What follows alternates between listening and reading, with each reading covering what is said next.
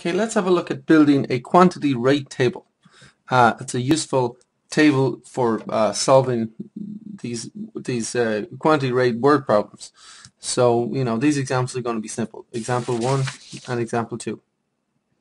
Okay, blend 100 kilograms of coffee A at $15 per kilogram with 200 kilograms of coffee B at $9 per kilogram. So we're going to set up a quantity rate table, not because we can't understand anything about this right now, but because when we get to more difficult problems, we'll understand what all these numbers in the table mean. Okay, so we have two types of coffee, coffee A and coffee B. So, coffee A from Nicaragua and coffee B from Ghana in Africa, something like that. Okay, so here's coffee A, here's coffee B. Now, coffee A costs $15 per kilogram, and we're going to take 100 kilograms, so that's quantity. Q stands for quantity, by the way, sorry, quantity. R stands for rate, and this is quantity times rate, okay? So our quantity, of course, is in kilograms, okay? So coffee A 100 kilograms, and the rate is $15 per kilogram. So rate 15. So that's dollars per kilogram is our rate. And if I do this quantity times rate, I'll be doing 100 times 15.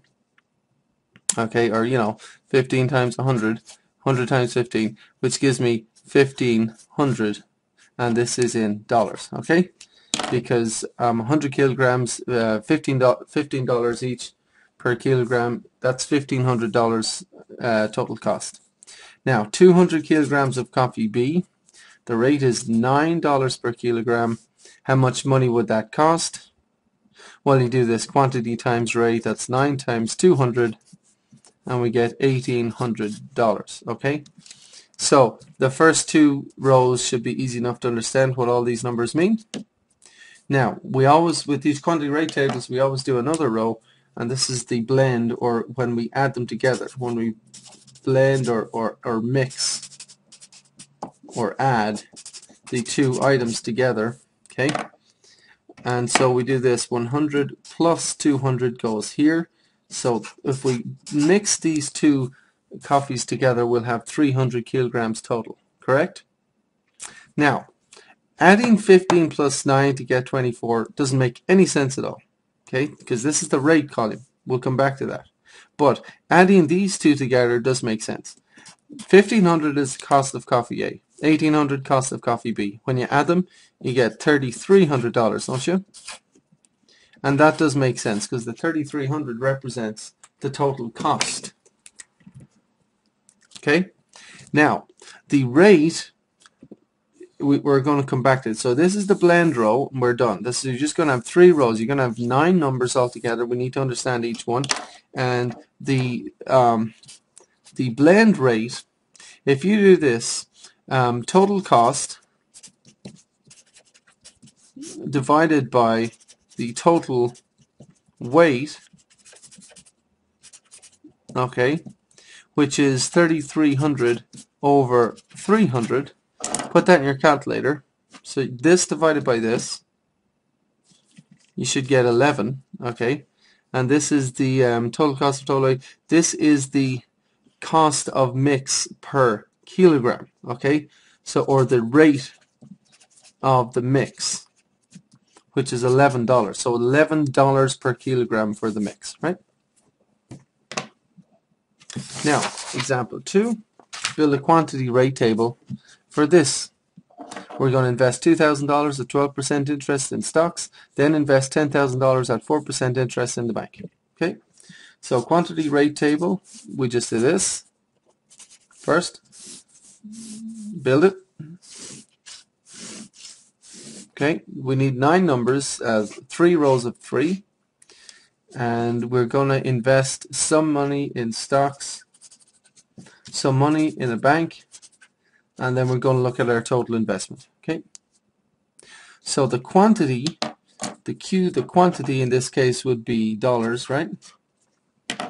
And we're investing in stocks $2,000. The rate is 12%, and we know by now 12% is 12 per 100, or 0.12. So the rate is 12%, 0.12. Always put it in decimal form so that we can work with it. We can multiply it and stuff.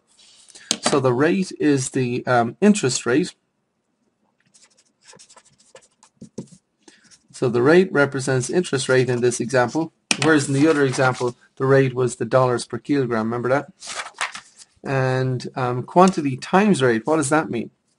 If I multiply this by this, that's, 0.12 times 2,000. This is 12% of 2,000, which gives us $240. Now, my question to you is, what does that represent, the $240?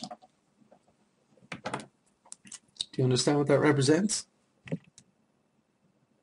It's the interest amount, isn't it?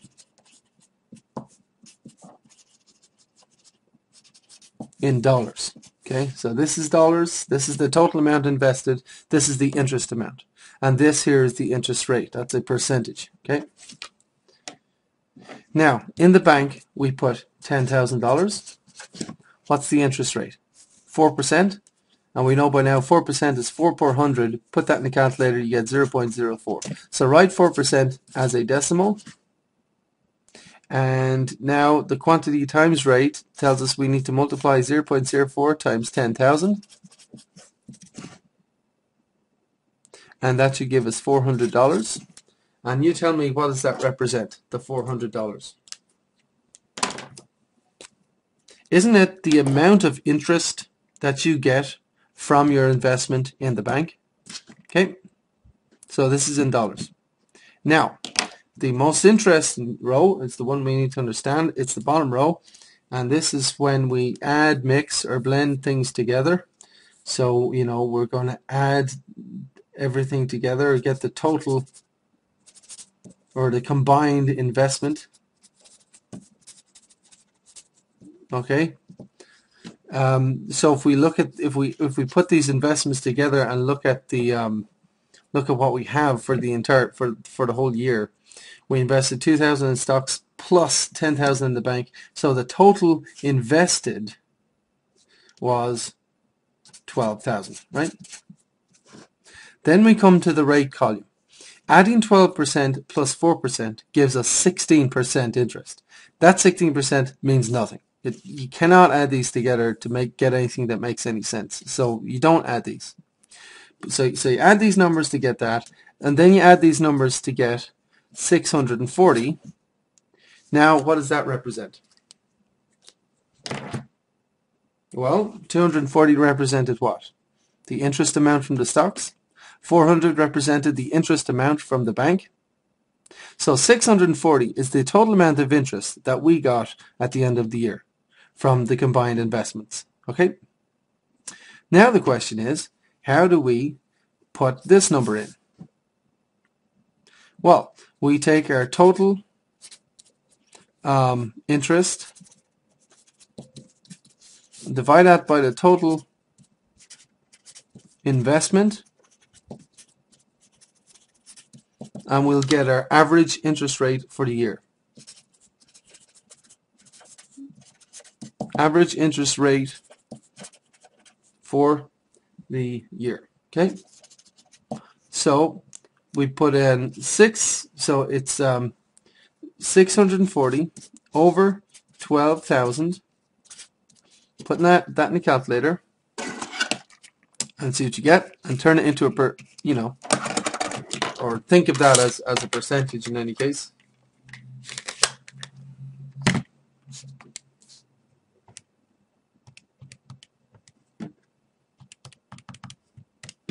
So 0.53333333, 0.5333, and so on.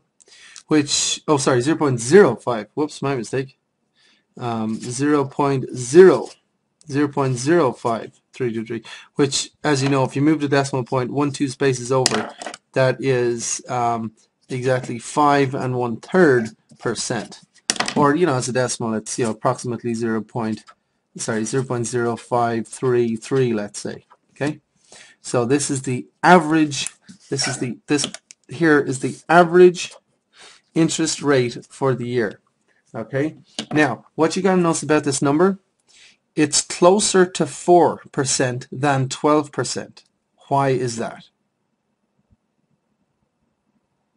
We invested more money in the bank or the stocks. We invested more money in the bank.